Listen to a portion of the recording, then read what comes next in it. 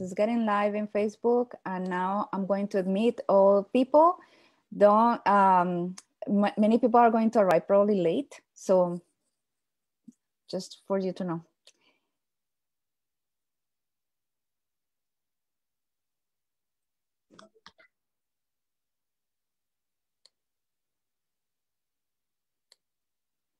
Okay.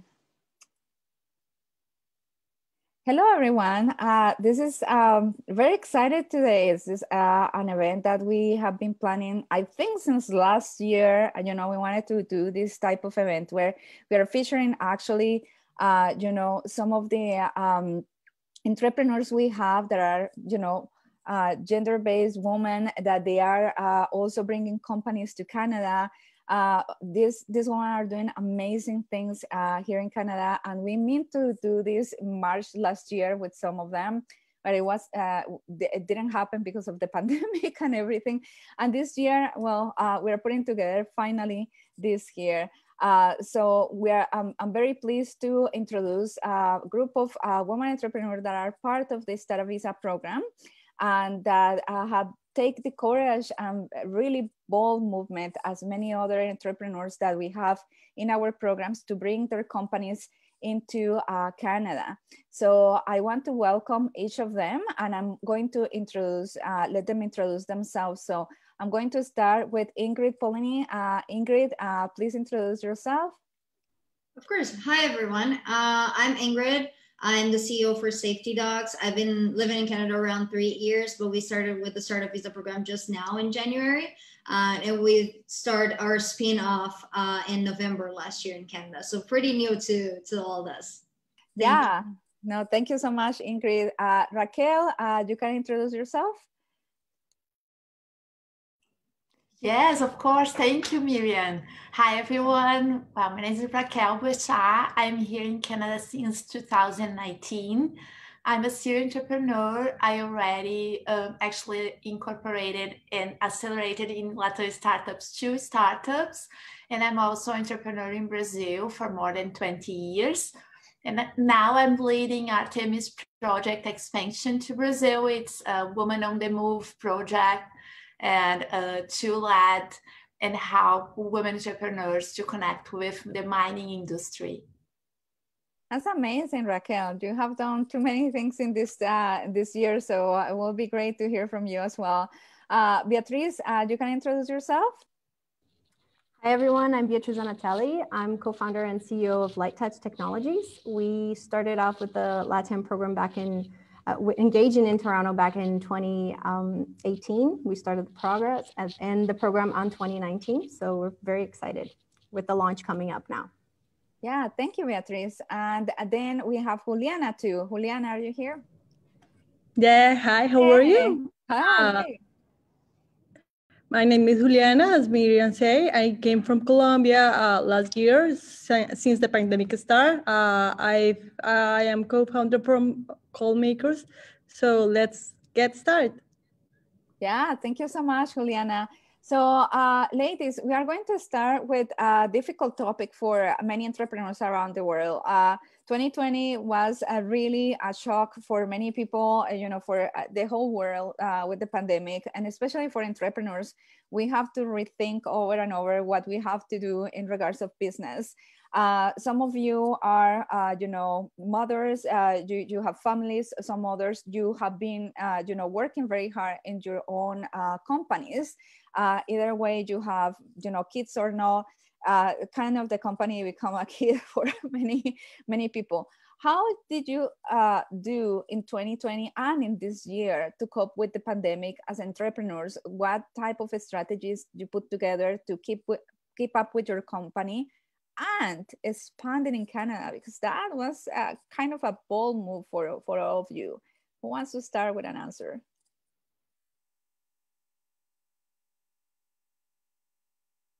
Beatriz? I can start, Miriam. Go ahead. Well, it was a very bold move, I think, for every entrepreneur as a whole. And of course, for women, I would say it's a little bit more challenging with the COVID hitting at our doors and having to, you know, have kids at home full time, being a school mom, homeschooling them. In my case, I have a child, I have a 6-year-old. So I would say chaotic, but it was exciting because at least I was able to confront my own limits, and I got to realize how strong I am. So, and it's an opportunity for us to reinvent ourselves as a whole. So I think it was a good opportunity for self-discovery. What did you do in particular, Beatriz, in order to, sustain your company here? Like, were you more in contact with mentors, with other people? What was your strategy in order to keep up? Yes, we are part of a few accelerating programs, so we kept very strong on that end. So the most feedback that we receive, the best. So being engaged in this community keeps us sane as well, keeps adding us good tips of business and I think just trying to look with optimism in every situation that we gain and try to see everything on the bright side. Like if we look from my perspective as an ed tech, we can look at the bright side also because of the pandemic. So trying to just take the best out of it. Right, that's very important. Thank you so much, Beatriz. Ingrid, how was your experience? Because you really started the program during the pandemic. It was in September. Yeah. So how was your experience doing all this and bringing the company, because your company is from Brazil. So yeah, tell us about that. Of course. So there's a couple aspects there. I think that like for one thing, it helped us in the sense that I live on the other side of Canada. I live in West Coast. So it helped me a little bit in the sense of like everyone getting online and me not having to move in order to participate in all the programs and all the events that usually happen more on the East Coast. Regarding the pandemic, I think that there was a big aspect of bringing my team together, especially because most of my team is still in Brazil while we do the internationalization. And with them working from home or having me as an entrepreneur having to accompany not just what's happening in Canada, but in Brazil as well, and taking decisions in both places, it ends up being very challenging, like maintaining the same schedule, right? Because I work with 3 time zones basically, with the Vancouver one, with the Toronto one, and then with Brazil.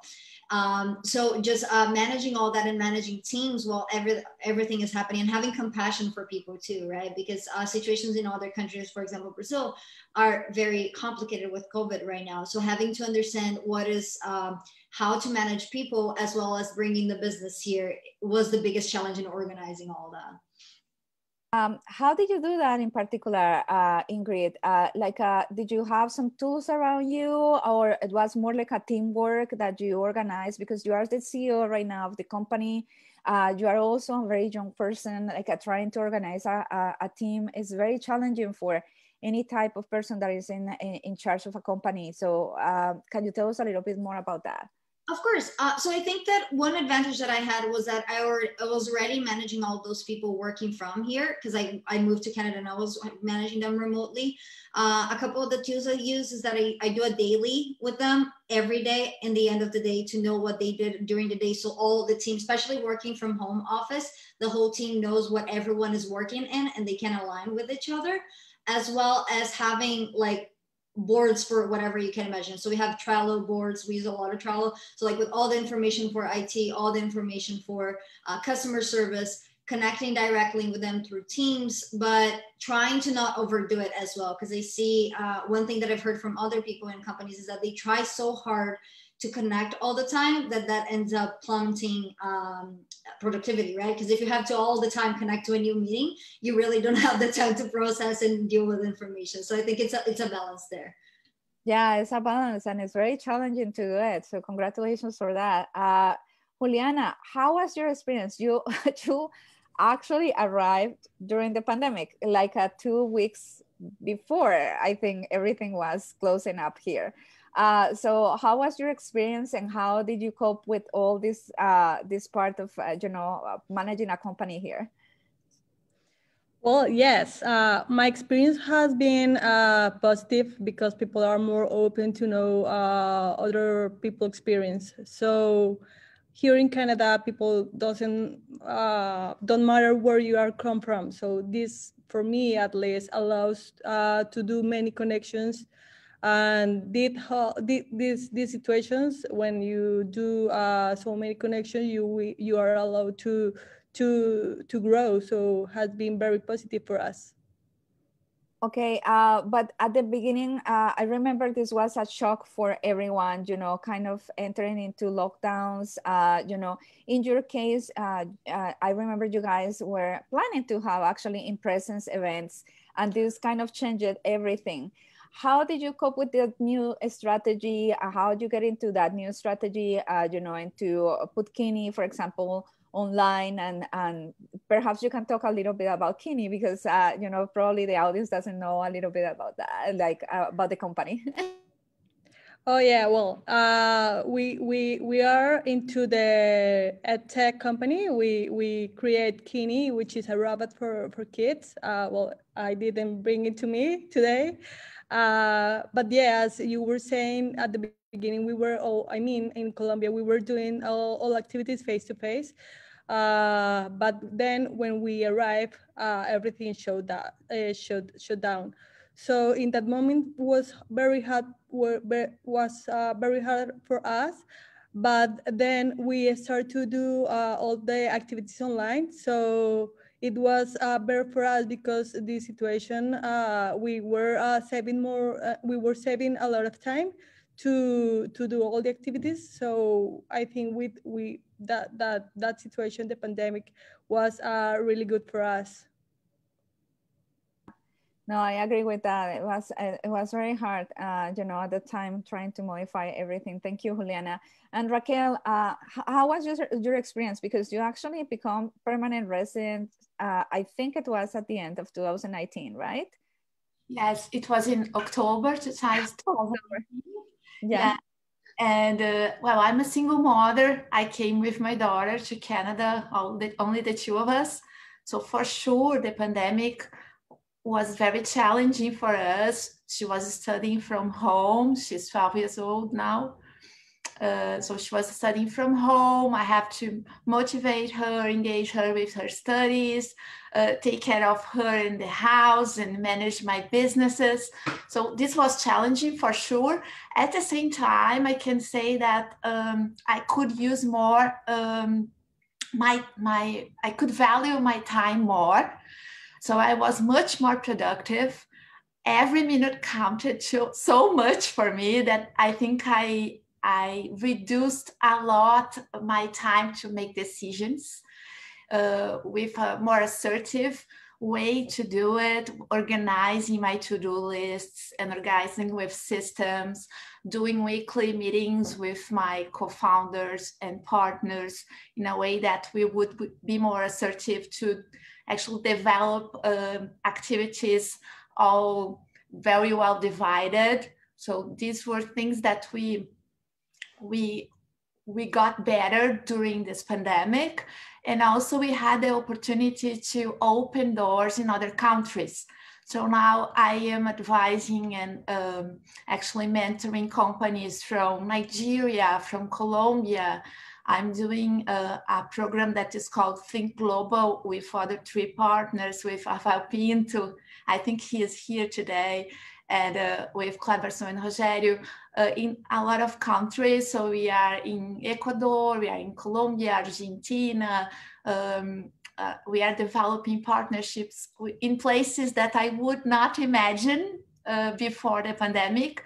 And even here with Artemis doing the expansion to Brazil, and I am in Toronto, it's a possibility to connect both countries, and everybody's open for online meetings. I think before the pandemic, there were resistance. There were like moments that people were just waiting to do in-person meetings, so they were not open for that, and now they are.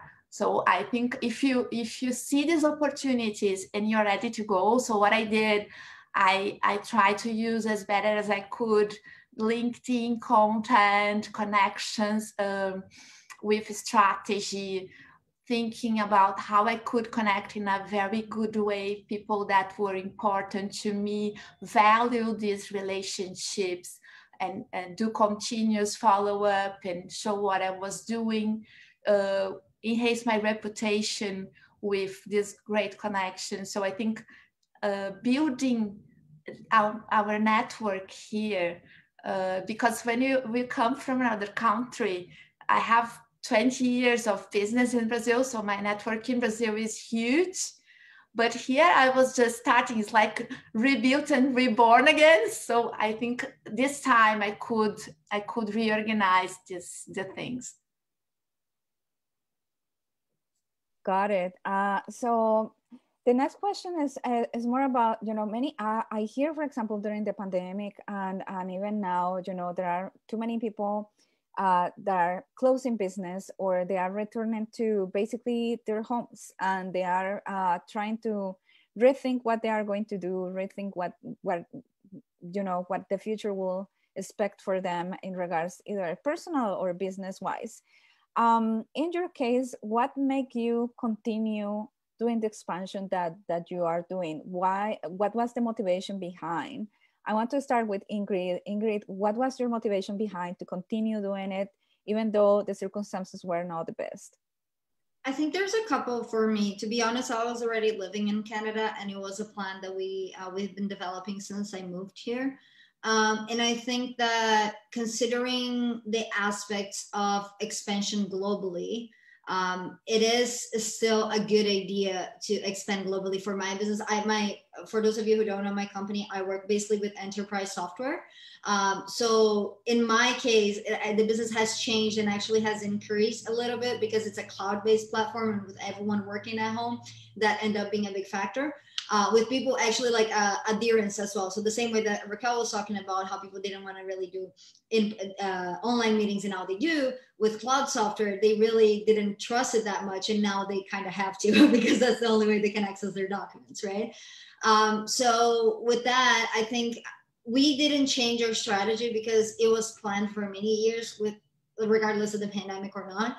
It's important to say that also we always worked with a low cost operation, and that was one of my focus. So we had enough profit in Brazil to do the development, even though the economic situation in Brazil is a little bit unstable. So that created advantages for us in the case of the pandemic, where we still have that engaged, like that money to invest, or to, if like any clients got out or anything like that, we had room to play with in that sense.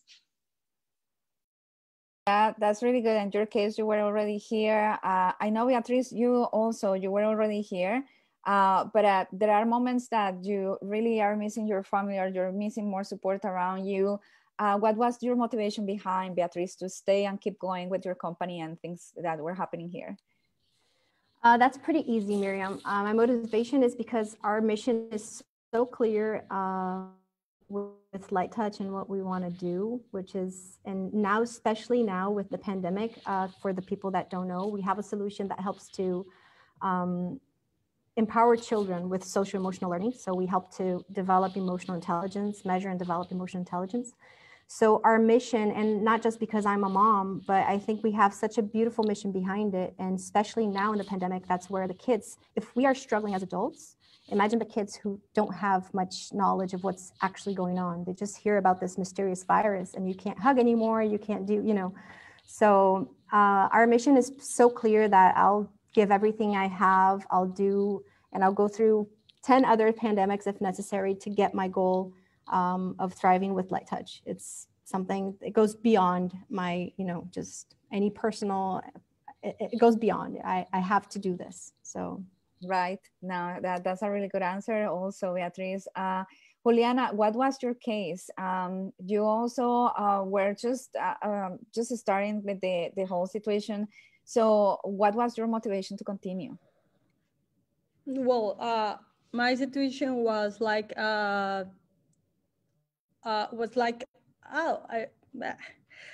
sorry. My situation was like discovered travel, because it was my time in Canada. Willing to everyone here. So if you have like for employee, government Canada is going to help you all the time. So I just found out this situation, and I think for me at least makes me to help to make the decision to stay here. Thank you, Juliana. And Raquel, in your case, you were with Artemis and you were also helping other companies. What was your motivation? You were already with the permanent residents for sure, but you were alone here with your kids. So what keep you going with your business? I think maybe it's my entrepreneurship passion that's in my DNA. I love innovate and create new things and develop projects that are gonna help other people. With Artemis, save lives, with projects that I'm guiding now, developing skills and helping people to bring their business to Canada. So I don't know, when we are parents, and we are more mature, we know that our life has to be a purpose. We have to spend our time with things that are really valuable for us. And so the projects that I'm committed really bring me passion and involvement, and this gives me energy to continue. I think if you do things that you love and you believe, that makes a lot of sense. Yeah, that's totally true. Okay, so ladies, I want to remind the audience that if you have questions for any of our guests today, you can post it in the chat box, or you can open your microphone. I will continue with some questions until the point that we can actually open for questions for people. But if you want to ask questions, so go ahead. The next question is more regarding about the news. We have seen in the news a lot that women entrepreneur has been, or women in general has been more impacted by the pandemic in regards that there are too many women losing jobs, dedicating to their homes, their business are more likely to close. What do you think about those statistics and what they can do in order to maybe create a strategy or make sure that their business are not closing? What are the type of support do you think that women in general will need during the circumstances that we are seeing right now? And I will let it open to any of the four of you that want to speak. I wanna make a comment that might help drive the discussion a little bit. That it was something I heard in one of, like, I think 1 or 2 weeks ago. I was talking to another entrepreneur. He's a male entrepreneur, and I was talking about how hard the pandemic is, right? And especially, I know that this person has kids at home, so it's like, that must be hard. And the take that took me by surprise, mind you, I don't have kids, so I can't speak personally to this, but the thing that took me by surprise is like, yes, it's very hard on my wife.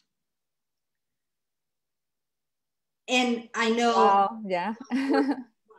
So I would think the other people here might be a little bit more like regarding the mom, especially because I don't have a kid at home. But I think that helps us understand a little bit where a lot of this is coming from, especially for women having to leave their businesses or sometimes having to choose between careers.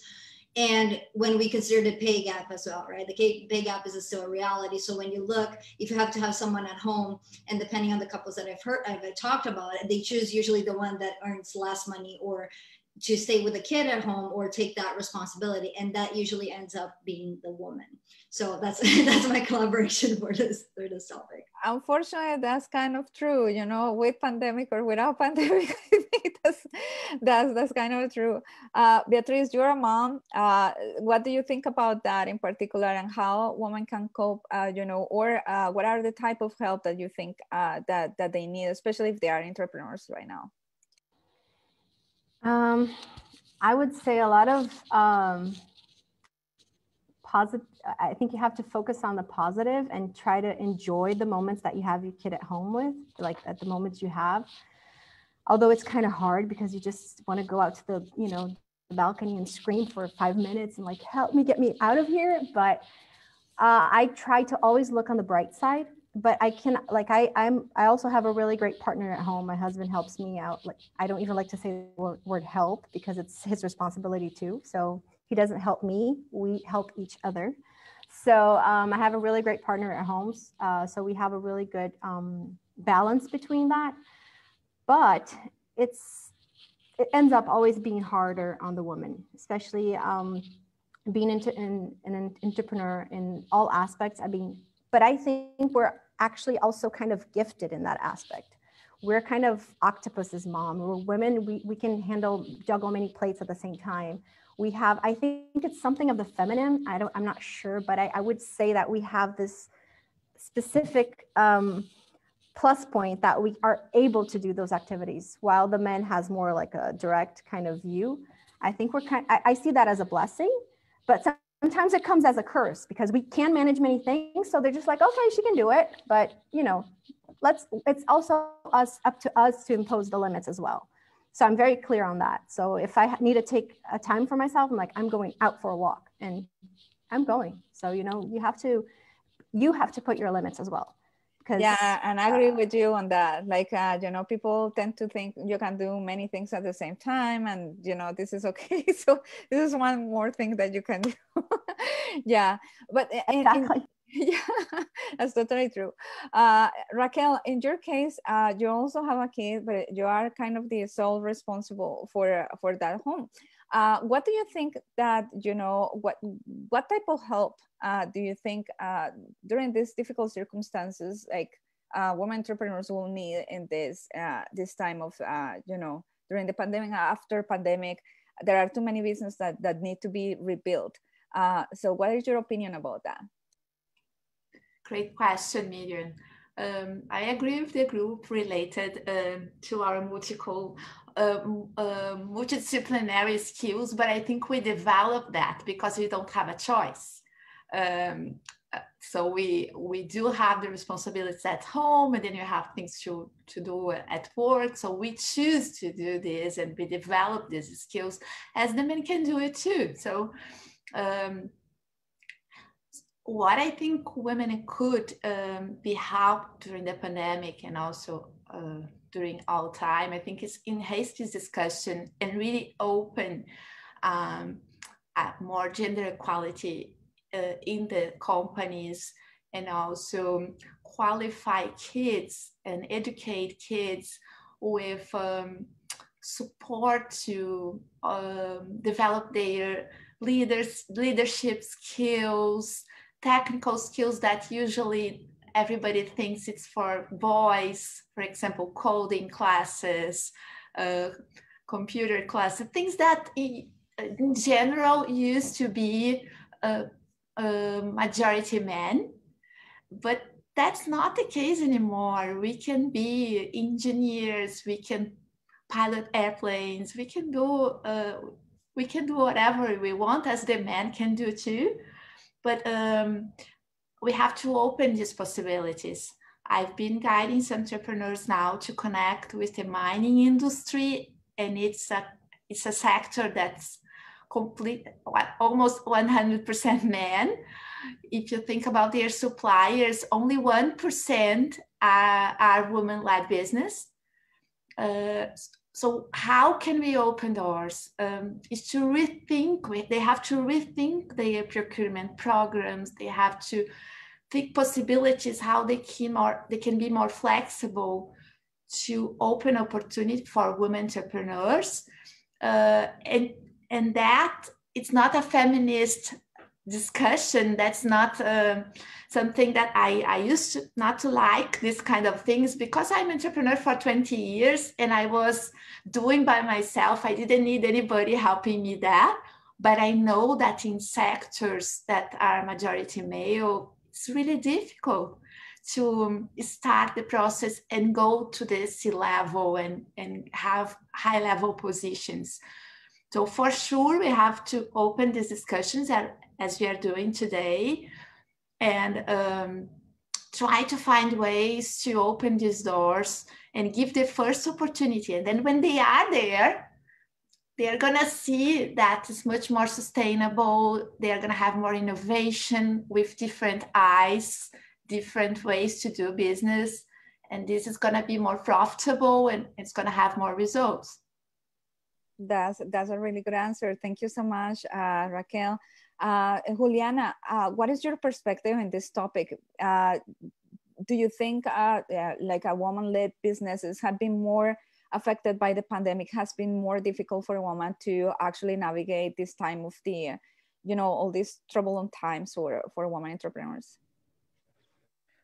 Well, besides that all the information that everyone said here, like positive and resilience, I think the key for me, at least, is have a good team. You know, I mean, like when you have a lot of communication and a good communication with your team and with your partner, I think this is a great opportunity to develop a great develop a great sorry. I think well, for me at least, is going to be the best opportunity to do and to success in your company. Okay, that's important too, because people has to see, you know, the bright light also in this part. You know, sometimes you probably will be able to communicate better with your partners and to actually you know, do better during this time, for sure. Try to also emphasize that how difficult can be for you, you know, with your partners. And I hear in the chat have a very good comment from Priscilla. This is your sister, Beatriz. She's your co-founder as well. But she put different questions here that, you know, one of the questions is really one of the most, I say, the most topics that people talk during this type of events is about how to navigate in this male-oriented, sometimes, you know, sector, that is the technology sector. Do you feel different when you are working in this sector? Do you feel like that people are treating you different than, you know, males in the same sector? What is your experience in that part? Because sometimes I hear some women saying, yeah, this is very hard to navigate. Some others say, well, that's not really the case. What is your experience on that? We'll start with Beatriz. Well, Miriam, the difference is there and it exists, unfortunately. That's why there's so many incentives and programs for female founders, you know, to stimulate the programs. I believe Canada has although we get very much less investments rather than male companies, if we're talking about sex differences, then it does exist. But one thing that I don't know if it was my upbringing, the way I was raised, I really like the sentence that's like, no one can make you feel inferior without your consent. So I never give the consent to feel inferior, you know, so it comes from you. If you allow that to happen, then they're going to do it for you. They're going to do it to you. So that's something on my personal, the way of behaving. It's okay to not know everything. It's okay to be vulnerable. It's okay to say, I don't know that. I'll ask, I'll go for the answer. But the difference exists, unfortunately, but it's much more from us to position ourselves, and rather we are going to be allowed to be seen as inferior or not. And I'm not. So that's very powerful. That's very powerful, Beatriz. Yeah, that's a good way to think about it. Juliana, what is your perspective on that? It has been difficult for you. Do you feel any difference, you know, working as a woman or not in technology? Juliana, you're muted. Sorry. Yes, well, this is totally new for me. I was in another industry before I came here to Canada, but well, you know, I mean, when I speak with someone, they doesn't focus on gender. They just focus on the product that you are selling, or they also are focusing your attraction that you have made. So sometimes it's challenge, yes, but I think the opportunity that we have over here and in Canada has been a lot of successful for us and for our careers. So it's all depends for the side you see the opportunity. So I mean, so if you are positive, you are going to do everything okay. So this is the important thing: be positive all the time. Yeah, thank you, Juliana. Ingrid, how is your experience in this area? Well, I think First of all, I'm in enterprise software, right? So it's a very male-dominated industry in tech. I think there's two aspects to it. First of all, I'm 25 and I started my company at 20. So a woman and also very young, right? And I've seen, and well, the data shows it, right? Like programs like Artemis that Raquel talked about and data on venture capitalists and all that shows that we do still have a lot of gender differences when it comes to the market, be it corporate or be startups, right? And I think that my experience personally, it has been more, I agree a lot, and I have the same vision as Beatriz in the sense that like, I do take a stance to be more assertive. And by being more assertive, I diminish the microaggressions, but they still exist. So I think there's two things to play there. I see a lot of women having difficulty speaking up because they weren't taught since they were young to speak up and talk about what they need. And then you encounter that with the like common male corporate person that doesn't really understand that language or doesn't really want to understand that language and be more inclusive. And then you create those kind of like not really wanting to help. One example that one study shows is that men really don't feel comfortable giving women feedback because they don't know how they would react. So like those kind of like minor things, but then in the long run, it does affect women a lot. Right. And then when we talk, so about my experience in enterprise software, it is different. I deal with a lot of men and I'm just used to it. It helps that I was raised by a civil engineer that got her degree like when she was the only woman in the field. So it's kind of like, it was like an extension from that.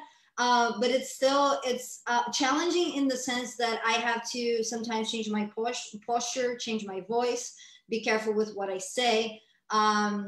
Always be aware of like if there's any weird comment or like, you know, like towards women or something like that, and be very calm and collected in in my replies or in the way that I speak to people. So I think there's a bigger awareness in the sense that I need to react, I need to talk in the business world in that sense that not necessarily all men are aware of. Yeah, that's very important, Ingrid. And I think in general is increasing a sensibility, you know, around how we talk with other people, not just about gender, but also about you know, racism, about you know. About being, for example, an immigrant or not, being Black or not, you know, it has been kind of in the last years becoming more and more sensitive the way that we communicate to others. And we need to be more mindful, I think, right now, because there's a lot of cultural cancellation around this part. And yeah, so I think that, you know, the world is becoming more, you know, aware about, you know, how to talk with other people. And we need as also as women be mindful about how we communicate with them so they are not afraid to talk with us. That's very important. And Raquel already gave some answers regarding this question, but I have here a good question from Victor. Thank you, Victor, and thank you, Rafael, for your comments in the chat. So Victor has a question. I will start with Raquel. When or why did you decide to be entrepreneurs, and what are the barriers that you still have to be, you know, going through as to have more women entrepreneurs? And this is a good question because I get this asked all the time by the government, is why you don't have more women entrepreneurs, you know, or how many women entrepreneurs are. But really, we don't get that many women entrepreneurs in the market, especially in tech. So Raquel, what is your answer about, you know, why did you decide to become an entrepreneur? Thank you, Victor, for the question. Well, I decided to become an entrepreneur since I was at the university. I knew that I want to make the difference and bring different perspectives. I was in the journalism faculty, actually in the course of journalism and communication, and all the professors were actually preparing us to become employees. And I had huge discussions about this topic because I was always asking, why not become an entrepreneur? And they were just saying, no, there are only big newspapers and you're not going to be able to do it. I was really upset about how they were not prepared to actually qualify us to become entrepreneurs. There was no preparation for that at the time in the university. Now we have incubators, we have a lot of other kinds of preparation for leadership skills, but in that time not. But I was working in a multinational company that's called Grupo Gerdau. It's one of the most serious and respected company in Brazil in that time. And my director said to me that I have DNA, entrepreneurship DNA, and that I should open a company and they would be one of my clients. So what I did, I actually trusted in my feeling, in my actually desire to become entrepreneur with a good opportunity. And what I think that other women might not do is actually to believe in themselves that they can do it, that it's possible. It's not easy because we oscillate. We don't have like a salary every month. In the first 2 years, I was just investing in my company. I had to pay electricity with coins with my partner. So all the things we bought for our business was with our clients, profit, and all the things that we've learned with each other working. I didn't have any kind of investment to do at the time. So it's possible to do without a lot of money, but you have to trust that that is your path that you really want to do. Otherwise, it's much easier or comfortable when you are an employee. You have to actually deliver your services. You have to be guided with another purpose from another person and not yours, from the company that you are serving to. So it's a choice. And some people are not, they don't want that, and that's okay. But if for me, I think I was since very young prepared to become entrepreneur. That's a really nice story, and I think I hear that many times when many people have been prepared to be employees but not really entrepreneurs, and that's kind of goes sometimes in the blood. Juliana, how has it been for you? Because you came from a different type of career and now you're an entrepreneur. So when you decide this was the path for you? Well, at the beginning, I have to be honest, I wasn't sure to do this. I was like, I was having a lot of concerns, but now I think it's a great opportunity to meet a lot of people. It's a different path to life. So for me, has been very different. As Raquel was saying, when you are employee, you just have to do the things that they put you and nothing else. But this career, which I take, I have to do every day. I have to reinvent myself. I have to do everything that I do. At least sometimes I'm not sure if if I am doing the right thing, but I have just to believe in myself, and I think this is very successful for me because have me help me to understand that I am doing the right thing. That's beautiful. Yeah, that's happened to many people that when they experience entrepreneurship, then they really want to continue. And I'm pretty sure this is one of your many ventures that you are going to have because entrepreneurs, we tend to have many type of companies. Ingrid, when was the time that you decided that this was your thing, become an entrepreneur? So I started our company when I was finishing my bachelor's, right? My first bachelor's. And it was quite interesting because I did business administration in a way that I wanted to work in a corporate role, then work in marketing. And then I started doing internships on those companies that I thought it was going to be my path. Big companies like SAP, General Electric, and I never really fit in. Like I would work there for 6 months, like, okay, next one. Let's see if I can find somewhere that I really belong. And that kind of thing never sit well with me, with regards to like never being able to make changes or like make something happen, because everything was so structured up and down that it was very hard to like develop new ideas. So then we actually started with the project with SafetyDocs when I was still working in one of those companies. I worked as a business intelligence analyst at Luxottica, so Oakley. And I was doing that while doing like all this other exciting stuff on the side. And I was like, you know what? I'm just going to take the leap. So I got our first client. I got out of that internship and then been working on it since then.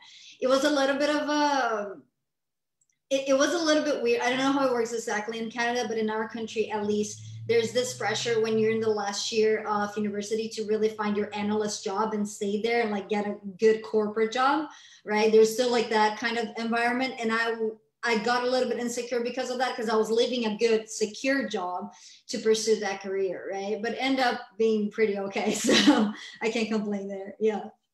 Yeah, that's amazing. Beatriz, when was your time that, you feel like that this was your career? Well, I've had a few businesses, Miriam. I did discover entrepreneurship when I was graduating university. It was my first experience. And then I was just like, is this really my path? Because the surroundings that I was born in was just the regular job. You have a company, you have like 40 years of, my dad worked 40 years in the same company. So I was just like, is that the correct way of doing it? Is there a right or wrong? So I felt kind of guilty not following the same steps.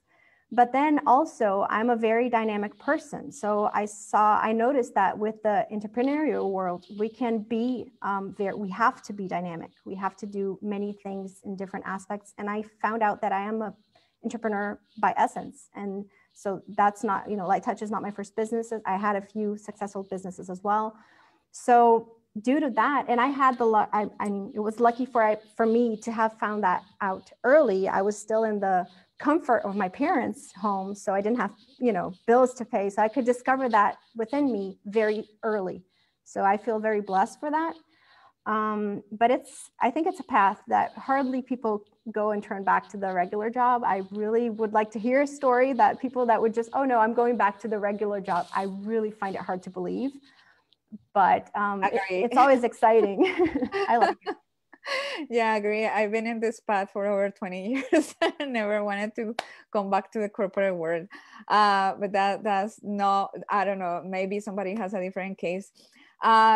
So I will have just 3 questions because I have one from Raquel here, one to wrap up, and basically some probably recommendations for people that are putting business right now. So some of them that are, thinking this situation is very difficult, so what to do. But I'll go first with the question that Rafael has here. So do you think that some barriers that women face in the workplace or interacting with male counterparts or clients will decrease in this virtual world because there is less human interaction or biases that occur perhaps via digital interaction? Any thoughts? So Juliana, do you think this is going to be, be less this type of problems being in a virtual world right now? Well, nowadays, I think people doesn't have any problem with the virtual stuff because, one of the things is that when you are going to do a virtual interview or something, you are saving some time. So I think the virtual circumstances is going to help us with meet a lot of people, do more things that we were expecting.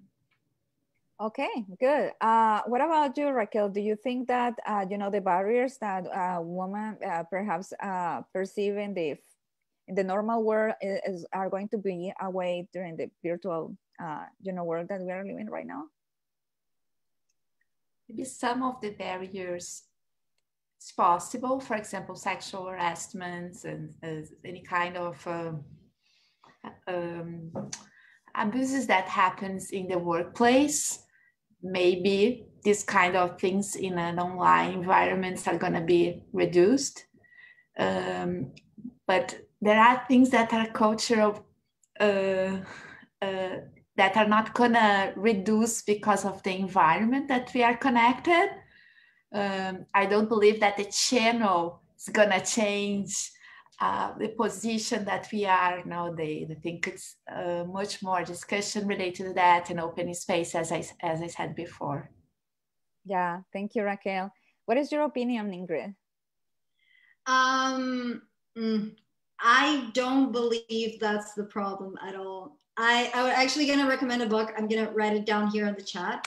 It's called That's What She Said by Juliana. And she actually goes in depth with which are all the barriers by studies shown for women in corporate positions, and especially working in male-dominated fields.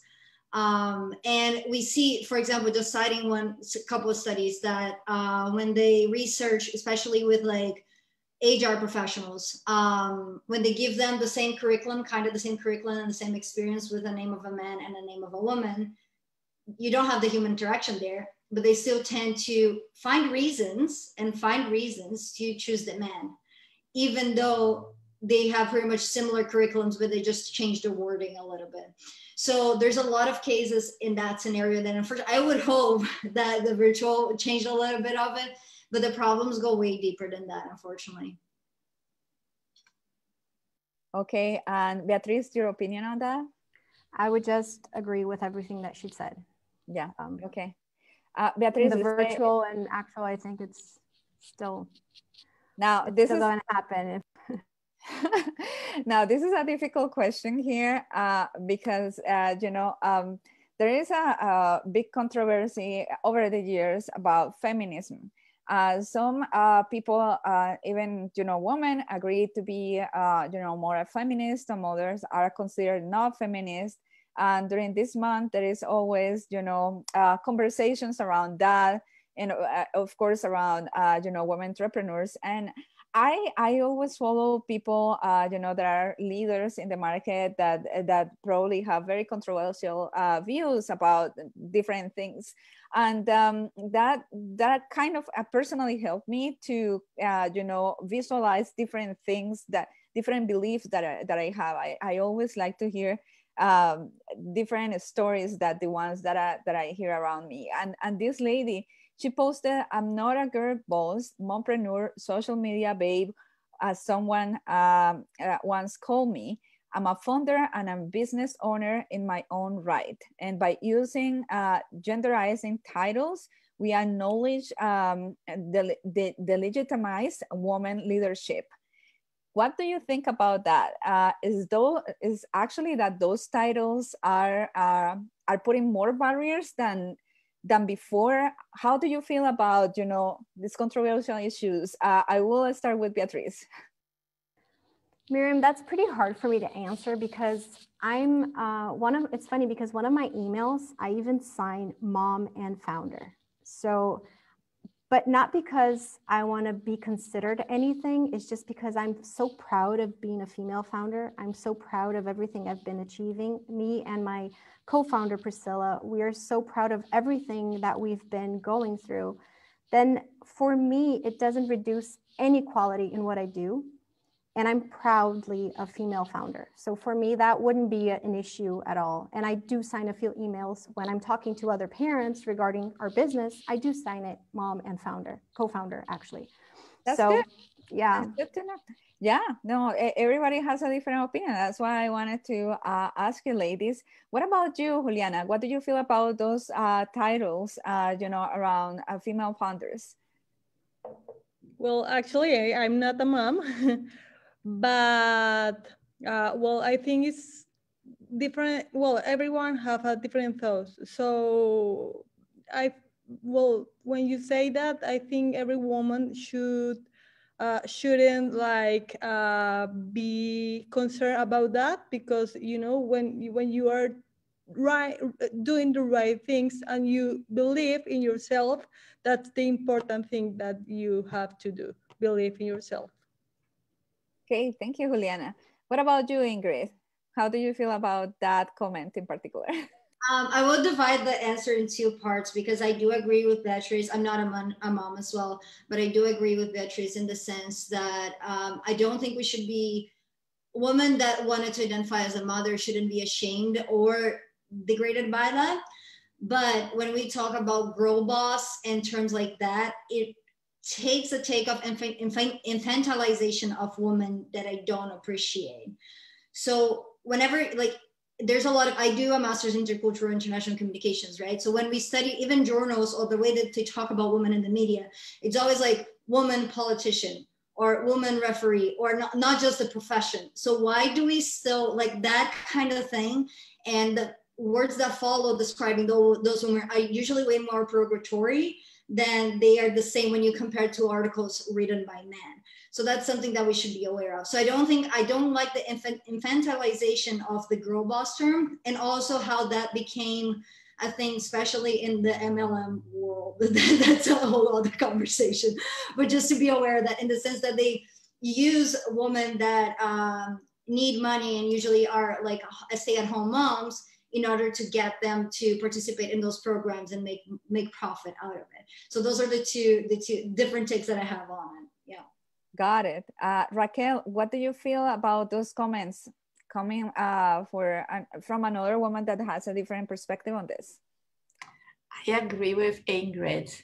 I want to be an entrepreneur, respected entrepreneur and successful entrepreneur, independently to be a woman. I mean, I don't want to compare with other women or other men. I just want to be a great entrepreneur and have a great and successful business.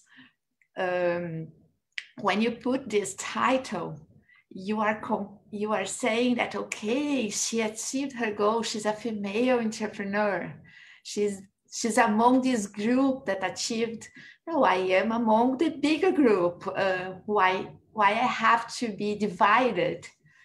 I think we can work together. So I don't think that's a positive way to connect with business. I have an example. For example, a client of mine received a very important award recently.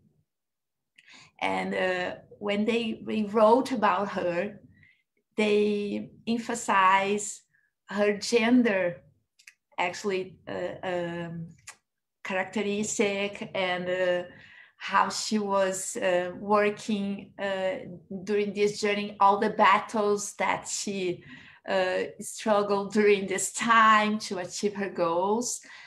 But actually, she wanted to be recognized as a business strategist in what she has been doing as a professional, not as a woman or not as a someone that was doing a female movement. She wanted to, because she received the award because of her work, because of her business, not because of her female leadership. So she was really upset. She said, okay, the award is amazing, but what they wrote about me was not exactly what I was waiting for.